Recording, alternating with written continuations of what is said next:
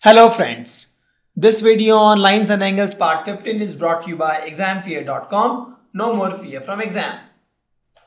So it says that angle x is 62 degree given, angle x, y, z is 54 degree, and if z, o and oz are bisectors of these angles, we have to find o, z, y, this angle, y, o, z, this angle. So we can do it actually. See, these two angles are given, we can easily find this angle. This will be what? 62 plus 54 and subtract 180 from this. And that is 64. So this whole angle will be 64. So this angle is 64, this angle, small angle will be how much? 32. And this small angle also 32. Similarly, this is 54. So this small angle how much? 27. Right? Now if you see, we have to find this angle 1. This is already there, 32 degree. And now since these two angles are there, I can easily find this angle. So let this be x. So x plus 27 plus 32 is equal to 180 degree. So with this, finding x is easy. 7 plus 2, 9, 59, so 121 degree. Yeah. So I have found x, that is y, o, z. I found o, z, y. O, z, y, that is 32 degree. And this is 120 degree. Very easy, just apply angle sum property. Okay. Sorry, triangle sum property. So given that AB is parallel to DE and BAC is 35 degree, CD is 53 degree, we have to find DCE. Where is DCE? DCE, this is something we have to find. And given that these are parallel, L is parallel to M. So if this is parallel, this is 35, this is how much? 35. So this is 35, alternate angle. This is how much? Pretty easy. This will be what?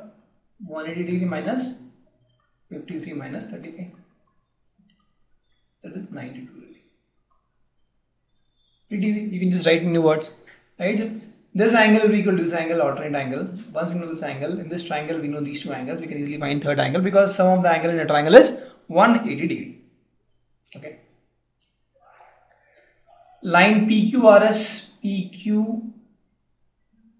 PQ and RS, they intersect each other at point T. PRT is 40 degree, PRT. RPT 95. TSQ is 75. We have to find SQT. SQ, this have to find. This is pretty easy. See, for finding this, we need to know this. And we know that these two angles are equal. This angle is pretty easy. How can we find 180 degree minus these two? Because sum of these three is 180 degree. This will be 180 minus 95 minus 40. That will come out to be 45 degree. This angle is 45 degree. If this angle is 45 degree, this angle is also 45 degree, vertical opposite angle. This is 45, this is 75, I can easily find this. Let this be x. So x plus 45 plus 75. If you add this, you get 180 degree. Right? So x, if you solve it, you get 60 degree. So this is 60 degree. Pretty easy. And this PQ is perpendicular to PS. This is PQ, PS 90 degree given. PQ is parallel to SR, PQ and SR are parallel, L and M parallel. SQR is 28 degree, SQR is 28 degree given. QRT is 65 degree given. We have to find X and Y. So if you see these two are parallel, so this angle 65 degree will be equal to X plus 28 degree, correct? Because PQ is parallel to ST, alternate angle. So I can say that X plus 28 is nothing but 65 degree. So with this, if you solve, X is nothing but 37 degree. So you found the value of X. That is 37 degree. So once you find the value of X, you can easily find the value of Y, because in this triangle, sum is 180 degree. This angle is 90 already given. This is 37 given. So we can easily find Y. Y plus 90 degree plus 37 degree will be equal to 180 degree, because in this triangle, PQS. Angles and property of a triangle. You solve this, you get the Y value as 53 degree. This is 53. So we can easily find the value of x and y. Okay. So let's take one last question. So it says that the side QR of triangle PQR. There is a triangle PQR, there is a side QR. This is produced to S. Bisector of PQR and bisector of PRS, they meet at point T. So we have to prove that QTR, this angle, is equal to half of QPR, this angle. So let this be x and this be y. So we have to prove that x is equal to y by 2. Okay, and let's try to find the value of this. So if these are bisector, let's assume this is angle 1, this will also be angle 1, and this is angle 2, this will also be angle 2. Correct? Because this is bisector. QT is bisector of angle PQR, so this is both angles are equal. PR is bisector of angle PRS, so these angles will be equal. Okay. So we know that angle. Also we know that angle 2 will be equal to what? Y plus 1. Right? Angle 2 plus angle. I'll calculate here. Angle PRS. Nothing but angle QPR plus angle PQR. This angle is equal to this angle plus this angle. Exterior angle is equal to sum of opposite interior angle. So PRS is what? 2 angle 2 is equal to angle Y plus twice angle 1. This is one relation we have got.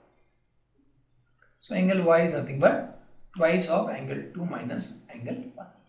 So we have got one relation of angle Y. Okay, same thing, let's try to find the value of angle X. So if you take this triangle now, take this triangle. So in this triangle, angle TRS is equal to angle QTR plus angle TQR.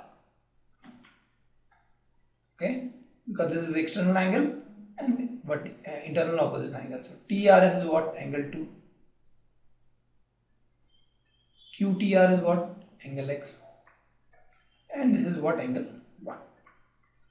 So angle X is what? Angle 2 minus angle 1. So comparing these two, I can say that what? X is equal to y by 2. Right? Because you see, if you compare these two equations, x is equal to twice of some values, y is equal to twice of some value, and x is equal to same value, right? It is angle 2 minus angle 1. Compare these two, we can see that x is equal to y by 2. That is nothing but the same statement. Okay.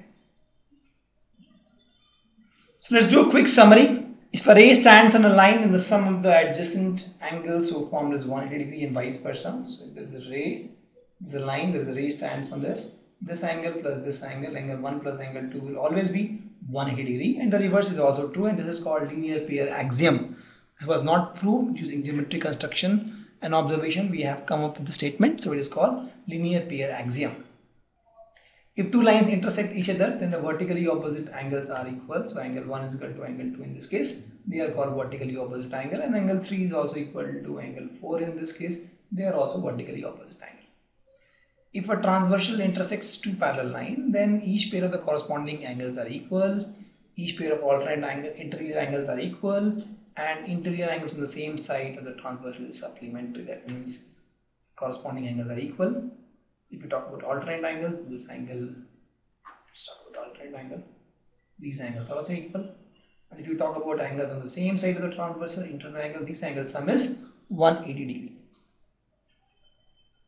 If a transversal intersect two lines such that either any one pair of the corresponding angle is equal, any one pair of the alternate angle, interior angle is equal, or any one pair of interior angles on the same side is supplementary, then the lines are parallel. Same thing, whatever we told, just the converse. This is the converse of this.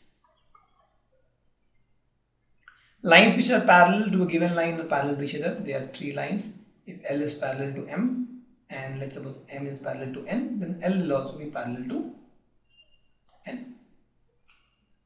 Sum of three angles of a triangle is 180 degree. If you have three angles in this, you add all these angles, the sum will always be 180 degree.